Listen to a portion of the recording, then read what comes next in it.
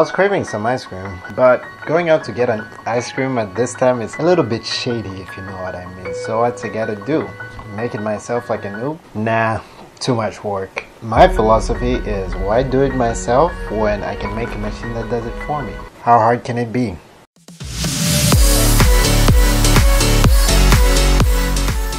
So I'm gonna make this robot, and I needed to do a couple things. One, I needed to transport the cup of ice cream. Two, I needed to dispense the toppings. And three, deliver it right to my hand.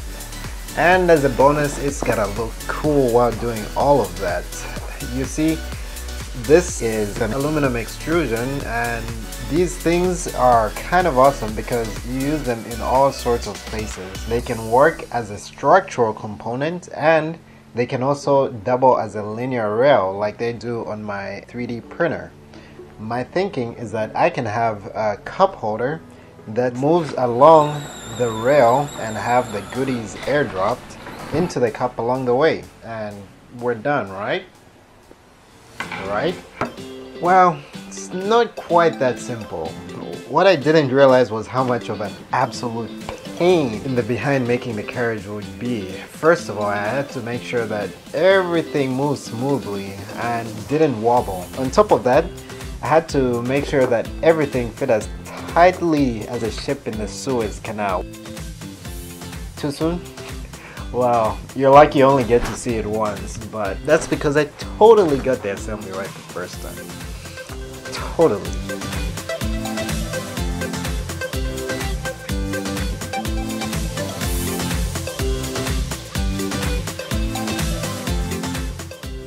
Looks like the carriage is ready for pickup. So let's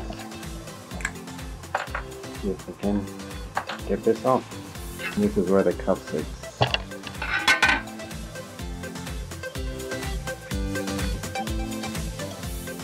Since we have a carriage, we need to be able to make it move, and we do that with a motor.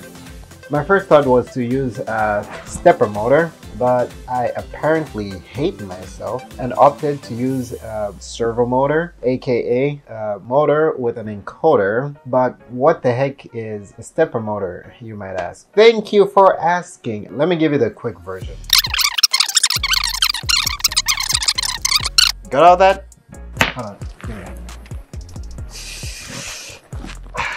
Sorry about that. To be honest, I can't be bothered to repeat all of that, so I'll give you the Cliff Notes version. Stepper motors are super easy to control because you can have super accurate position control with minimal effort.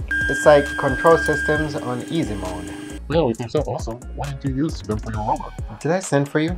I did it because I can. And the fact that a stepper motor doesn't fit into my design requirements. Okay, yeah, that second reason was like 90% of the reason why I did it, but who's keeping score?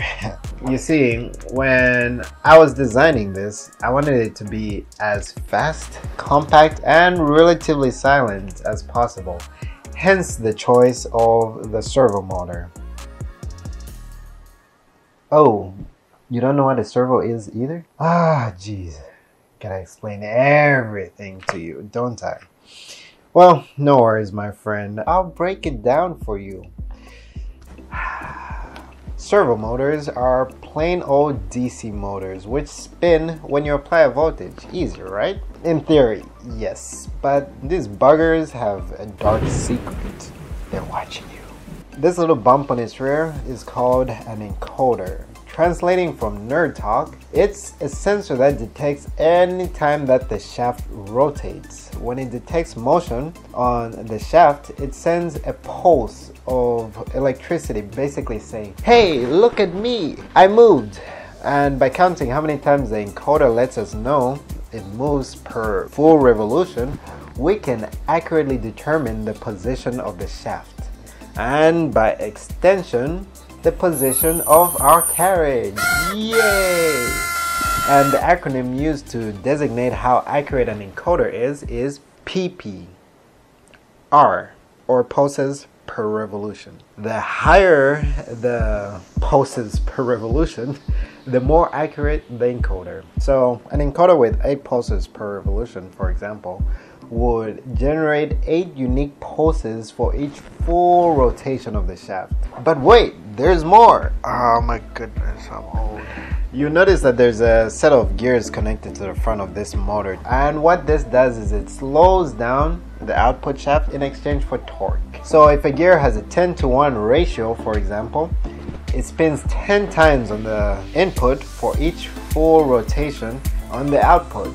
So if our encoder is 8 pulses per revolution on the input with a gear ratio of 10:1, then our encoder is effectively 80 pulses per revolution of the shaft. So we got our motor, we're controlling it with an Arduino and a motor driver. Someone else can explain that. And now it's gotta be tuned.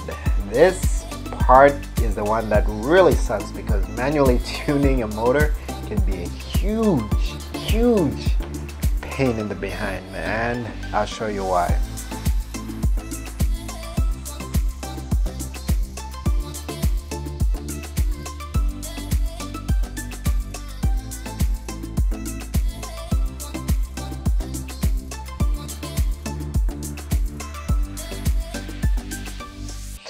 Watch what happens when I tell the motor to go to a position without doing any kind of tuning.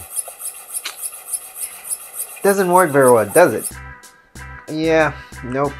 You can see that it oscillates and overshoots the target before going in reverse, and then the cycle continues. In this state, the motor is operating in what is called closed loop control. And essentially what that means is that we have real-time feedback from the motor about its position as it moves. So theoretically, we can get it to arrive at our target, but our current control method basically sucks. And we enter the wonderful world of closed loop control. I'm not gonna get into the nitty-gritty, but you can see it accelerates, it decelerates, and it arrives on the dot, or close enough for me. And it's a pain, but when you get it down pat, boy is it worth it. Everything comes together. Are there easier ways to do this? Definitely. But at this point, it's more than just about the ice cream. I built this robot as a low-cost intro to the world of robotics and automation. It spans everything from mechanical assembly, electrical engineering, all that good stuff. All that is well and good, but at the end of the day, it's just plain cool, and that's good enough for me. If you like this video, please leave a like, comment, subscribe, and I'll catch you on the flip side.